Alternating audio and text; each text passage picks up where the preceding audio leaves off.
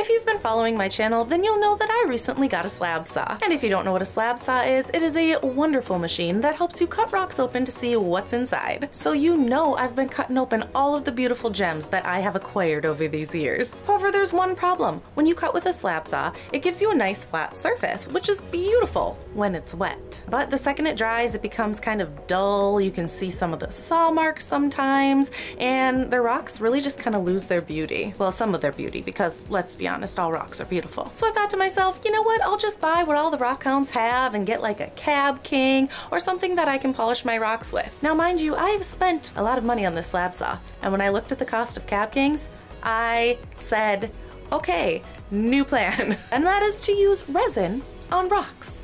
I know, crazy, right? I figure if we do a nice thin layer of resin just on the flat surface of the rock, you're going to be able to see all of the beautiful details inside, nice and shiny, just like if you were to polish it. Plus then you don't have to spend a bunch of time hand polishing each stone. So that's what we're gonna do today. Let's check it out. So here are all the pieces that I would like to add resin to. So I have done a few test projects in the past just to see how they would turn out and the different types of rocks that I might be able to do it with. And the ones that I have in here are all really good contenders. This one right here, Cooper Moon, won on our rock giveaway over on Patreon, so I'm pretty excited to be sending this his way. And if you want to earn cool rocks, make sure you head on over to Patreon and check it out. Now, a part of the challenge of these pieces is going to be that the majority of them do not lay flat on the table, so if I were to just put resin on this like this, all the resin would just run off onto the table. So I need to find a way to make these like flat so that no resin runs off, like that. All right, I think I have an idea. I'm gonna be putting it in this basket because obviously I don't wanna get it on my nice new table set up here. And I was thinking in the bottom of the basket, maybe putting sand, but then I thought like if these wiggled around too much, maybe a little bit of sand would get on the rock and then it would get in the resin and that would not be good. So I thought instead, what if I use these rocks? Now, this premium aquarium gravel may look familiar to you because it is what I actually use in place of ceramic media when I'm tumbling my rocks. The reason I do that is it's a lot cheaper and you can get so much of it and then end up having beautiful tumbled rocks in the end, like this. Isn't that cool? So I got all those little tumbled rocks in the end. I have them all over in this little jar right now. Anyways, I think it's a good idea. So another method that I tried to do was use some foam, but for one part of this element, you need a bit of fire. And I realized when the fire was next to the foam, it started burning the foam, and you know, that's just not really a good thing. All right, let's get these set up in our rocks.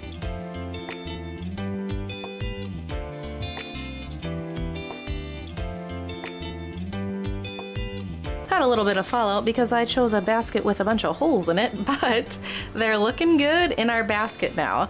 So as I was putting them in and kind of pushing them down, they would occasionally kind of jostle the other ones out of place. So I kind of had to go back through and just make sure they were all flat, or at least as flat as I can get them. So here are all of our beautiful contenders. Look at these bad boys.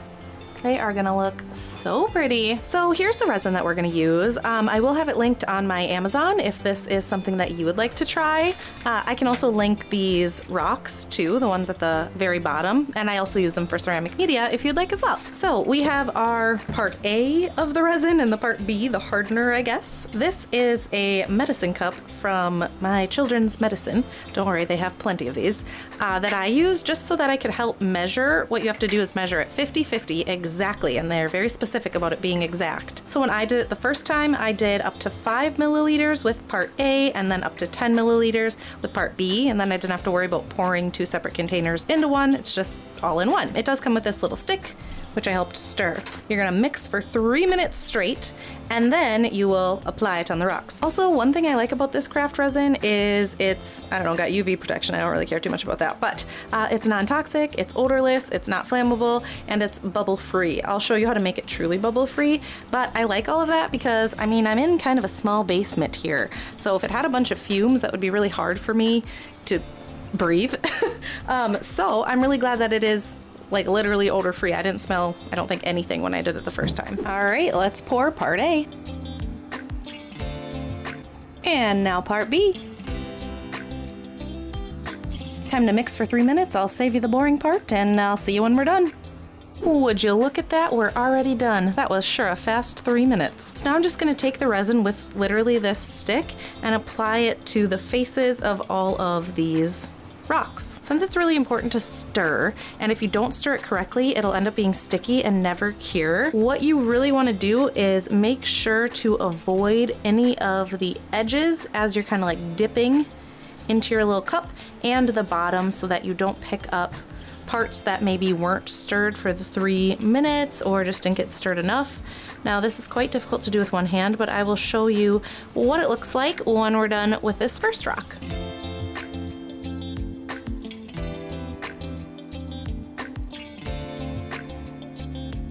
So there is what that one looks like now with the resin compared to without the resin. Pretty big difference, I'd say. So let's finish getting resin on all of these, and then I'll show you what's next. And just like that, I am done painting on the resin. Now I'm gonna kind of go through this one. Of course, I left that little crystal pocket open because I wasn't gonna be filling that in. But I'm gonna go through and look for any rocks, like see that one? How it looks like I missed a little spot right there. So I'll go through and fix those. Now, as you might imagine, there are a lot of bubbles. If you look close, you can see all of the bubbles on the surface of the resin. Now that, of course, is because we stirred it for 3 minutes.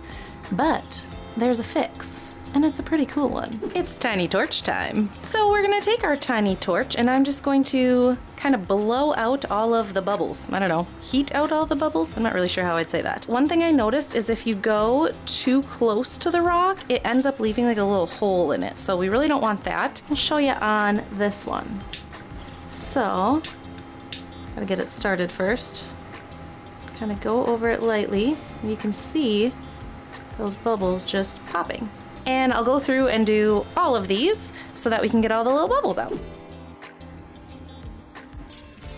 I went through and got all of the bubbles out. Now I notice on like this one, that one, and that one.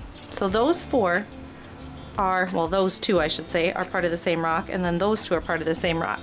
But I noticed that the resin is like pooling up, and I keep trying to take my little thingamabobber here and like spread it back out so that it's nice and even like all these other ones, but for some reason it keeps pooling, and I'm not 100% sure why. I thought maybe that they just weren't as level. I'm not really sure what's going on with that. What's up? It's editing Ariel here.